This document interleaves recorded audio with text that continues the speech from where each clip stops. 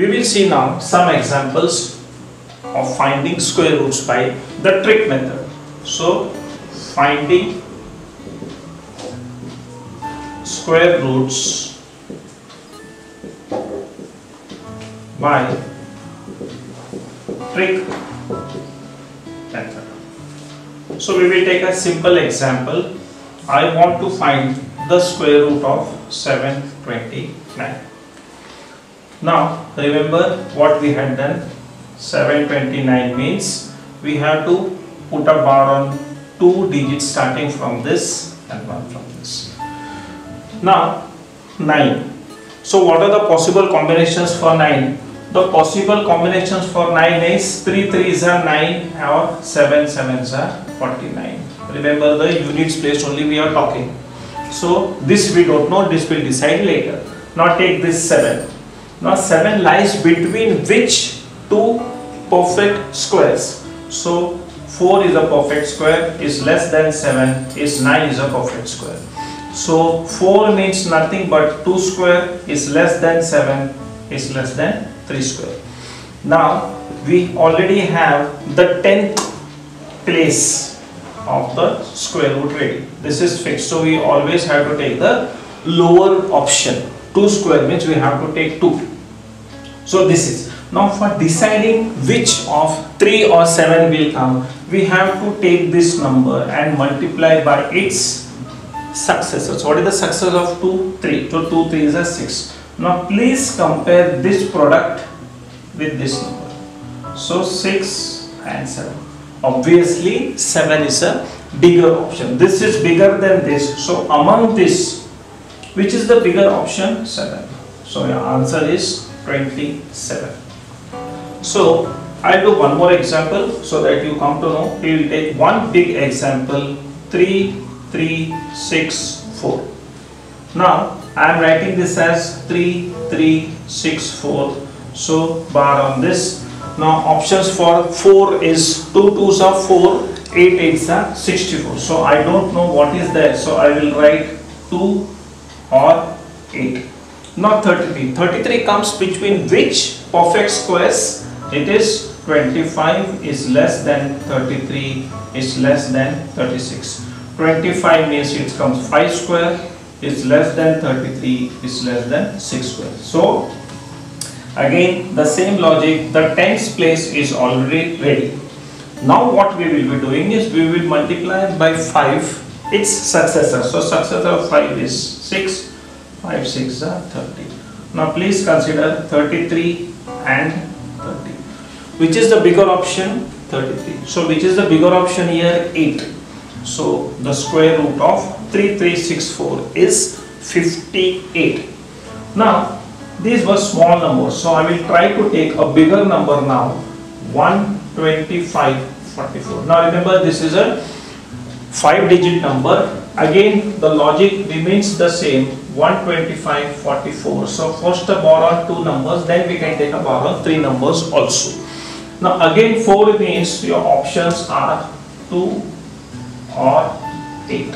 Now 125 will lie between which two perfect squares? So it is 121 is less than 125 is less than 144. So 121 means 11 square is less than 125 is less than 12 square. So this part 11 is already ready.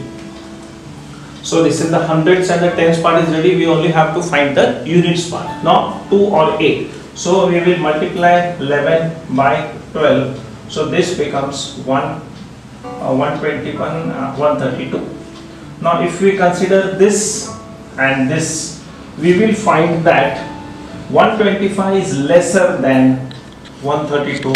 So the smaller option here is 2.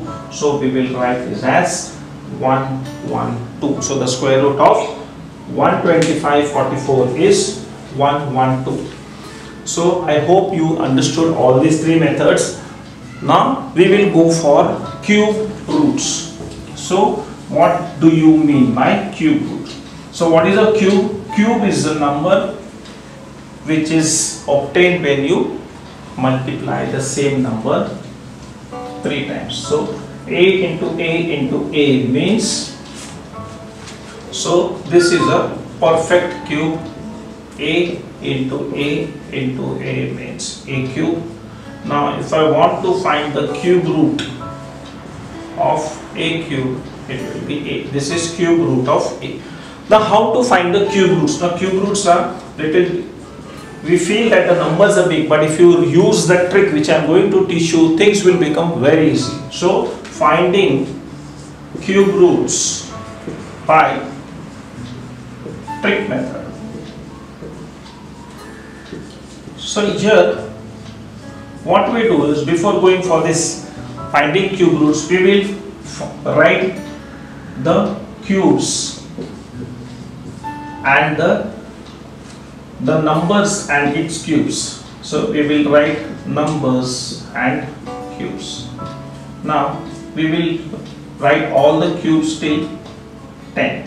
1 cube means 1, 2 cube means 8, 3 cubes means 27, 4 cube means 64, 5 cube means 125, 6 cube means 216, 7 cube means 343, 8 cube means 512, 9 cube means 729, 10 cube means 1000. Now if you see here, there are some specific patterns. Kindly observe.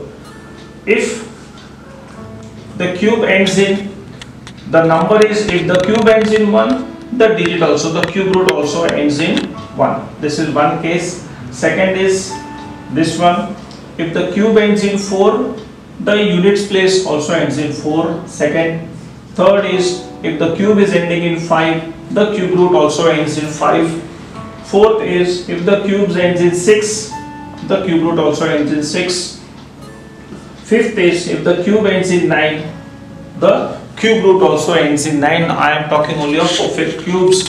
And here, if the cubes end in 10, then this also ends in 10. Now, it means there are two opposing pairs, or we can say alternate pairs.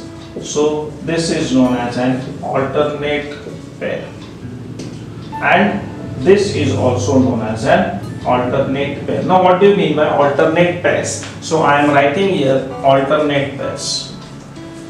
So what do you mean by alternate pairs is, if you are having, if the cube root, if the cube ends in,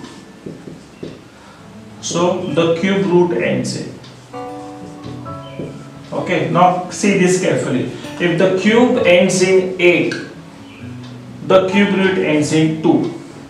And if the cube ends in 2, the cube root ends in 8. So this becomes one pair.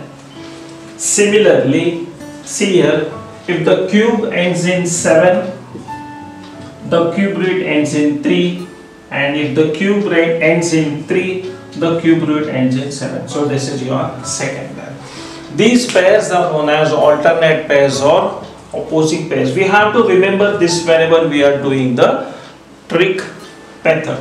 So what I will do is, I will keep this on the board and we will find cube roots of some big numbers using the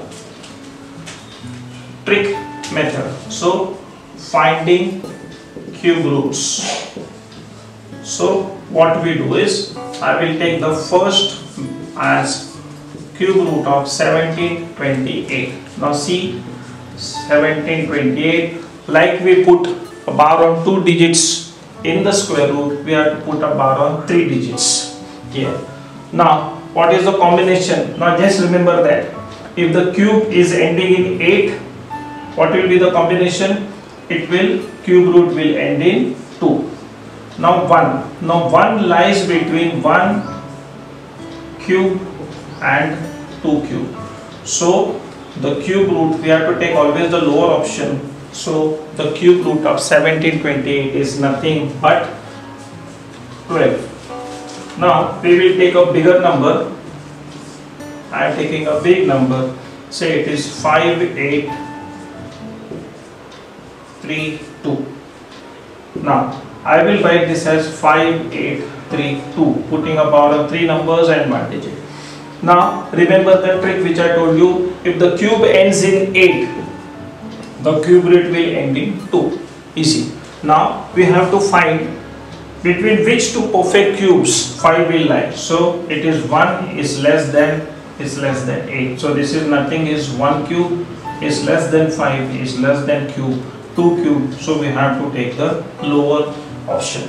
So 18 is a cube root. If you memorize this, study this and practice this, I am sure you are going to find cube roots in maximum of 5 seconds. Remember, this will be very useful when you will be doing surface areas and volumes. Many times you have to find the radius r cube. This is where we get those tricks. Thank you.